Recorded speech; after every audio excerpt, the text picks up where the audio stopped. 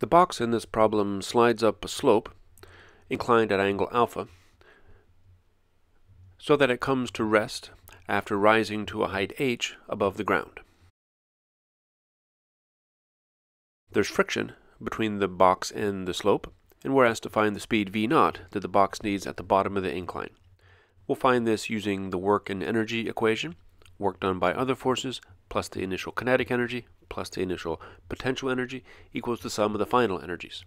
We identify the bottom of the incline as the initial point and the top, where the box is at rest, as the final point. In between the initial and final points, friction does work on the box, so work done by other forces is the work done by friction. The initial kinetic energy is 1/2 mv0 squared. If we set y equals 0 on the ground, there's no initial potential energy, and the box has stopped at the final point, so there's no final kinetic energy. The final potential energy is mgh. Before we can solve for the initial speed v0, we need to evaluate the work done by friction. Let's do that over here and start by redrawing the ramp. The box's motion is directed up the ramp, while the force of friction is directed opposite that, down the ramp.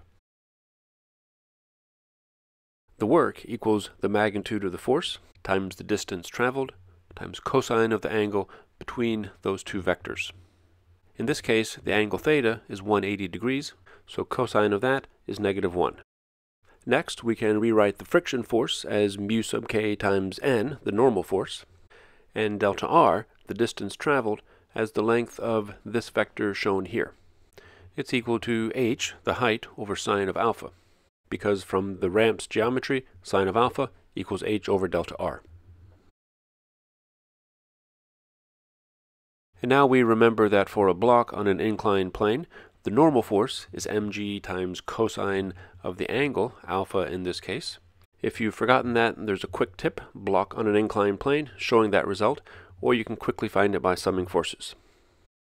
Substitute all of these results and simplify to see that the work done by friction is negative, it's tending to slow the box down, mu sub k times mgh over tangent alpha.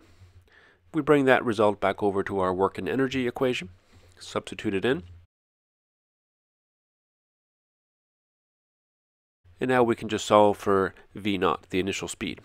First cancel the mass from every term, and then multiply by 2 to get rid of the factor of 1/2, and solve for v0, seeing that it equals the square root of 2gh times the quantity 1 plus mu sub k over tangent alpha.